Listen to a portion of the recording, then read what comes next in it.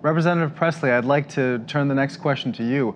Advancing equity requires institutionalized change. I think that's what Michael and Glenn were talking about. And indeed, it is the heart of the President's Day One equity directive to the agencies. The agency plans announced and released today include commitments to executive actions in this vein, such as rulemaking and allocating more resources to civil rights offices. Legislation is also crucial for long-term change. What are the most crucial actions that Congress can take to support the commitments that agencies have made in their action plans and to strengthen the ability of agencies to produce greater equity for underserved communities across the country? That's right. I really appreciate your framing here, Chirag. The commitments rolled out here today are historic. And so before I get into a more strident response to your question, I just want to say it's important that we take a moment in the midst of our continued struggle for progress and equity to really acknowledge these meaningful wins along the way. It matters deeply that President Biden and Vice President Harris are in the White House. It matters that in the White House and across agencies, we have diverse staff calling the question, pushing the conversation, and moreover, tasked with implementing these plans. So who is at the table matters. And to your point, this esteemed panel and this event is not about declaring mission accomplished. It is about furthering and advancing the conversation and the work.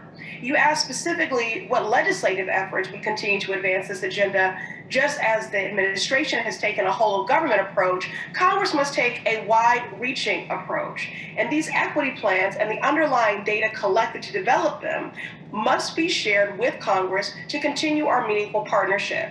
Now, I serve on the Oversight and Reform Committee, and in that capacity, the chairwoman and I have been working with the administration on implementing the President's Day One executive order. We also want to ensure this executive order on advancing racial equity through agencies is not limited to one administration.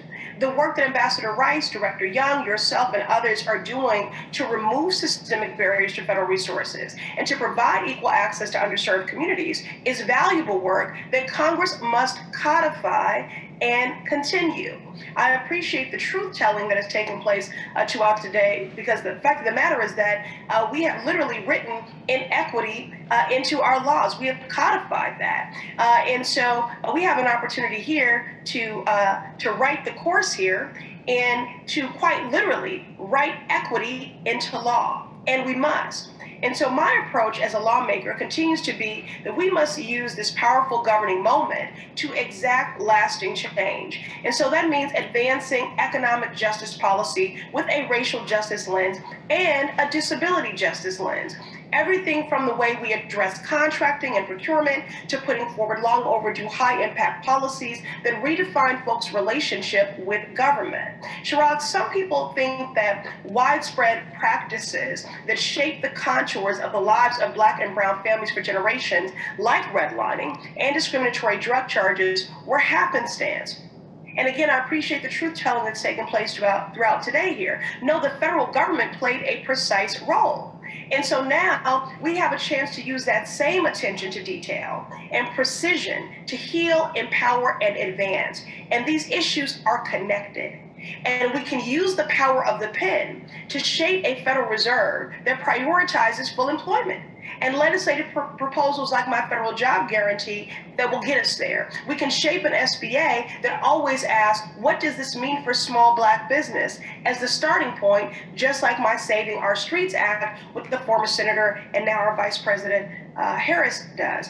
We can collect data to drive our policymaking when it comes to disparate impacts of long COVID on our communities of color, and direct HHS to take cues from disability justice leaders and scale up accessible care in hard-hit communities. And we can legislate wealth building that addresses racial disparities, like my baby bonds bill with Senator Booker.